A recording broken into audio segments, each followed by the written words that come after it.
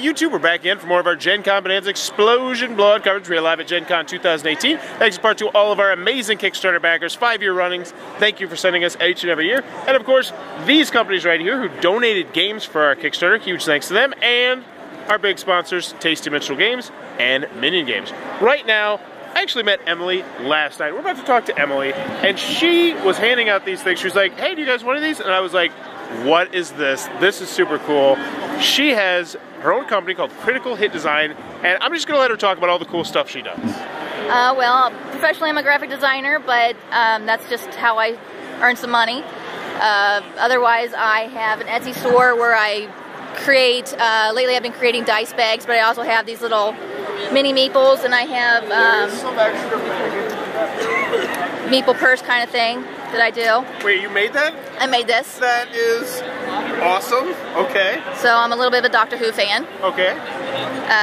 So I made that for myself. I've made a squirrel dice bag for Marty and Tony from Rolling Dice and Taking Names as a surprise for them, and they really liked it.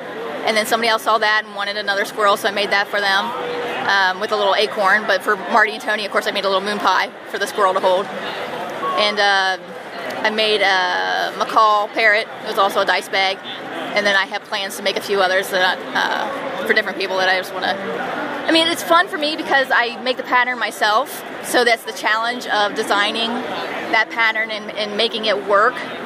So I enjoy doing that. But then once I'm done, I need something to do with it. So I need, you know, an outlet for that, so which is why I have my Etsy store, so I can have a place where I can be creative and make things, but then have somebody that will appreciate it afterwards. So that's been fun for me. And this is a very limited amount of the stuff. Like you said, there's 10 stickers, right? I ordered 10 of the stickers. There's more things on Redbubble.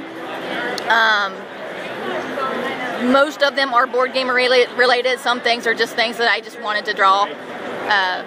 So there's quite a few things up there on Redbubble. But yeah, I had for board game related stuff. I had one that was from the board game Survive, and I actually did send it to Stephen Bonacore, make sure it was all okay and I wasn't stepping on anybody's toes or anything, and he approved it. That was the one I picked out. It's really stinking cool. Yeah, it says I will survive on it, so you know every time you see it, you get the song stuck in your head. It's just different things I like, and then there was a. This was one of the first things I did was these meeple guys, because we're big into D&D and we play. So I have the barbarian and the cleric, and I also have a wizard and a ranger. And I was talking to you a little bit earlier. These are like really high quality stickers, correct? Yeah, Redbubble. They're really nice. They stick pretty well on things. Yeah, I'm planning on putting mine on my car because I think that is seriously. I feel like bumper stickers for board games would be huge. But we will put the Etsy link down below. But anything else you want to shout out about? I hadn't thought of anything. No. No worries. Yeah. And if you want to check out this stuff, I was checking out the Etsy store. Lots of cool stuff. Check it out in the link down below, and the Critical Hit Design, which we'll post down below as well. Thank you very much for the interview. And if you enjoyed the Gen Con coverage, please be sure to click on that subscribe button down below. And in the comments below, let me know what's your bar food of choice. If you can get anything at a bar, what do you want to eat? Oh, I love pretzels. Pretzels? Nice. Like the big fluffy ones or the hard ones? Yeah, the big, yeah, soft ones. I like chili cheese fries, but only if they're done the right way. Chili cheese fries. Let me know in the comments below what is your bar food of choice. And as always, thanks for your time, YouTube.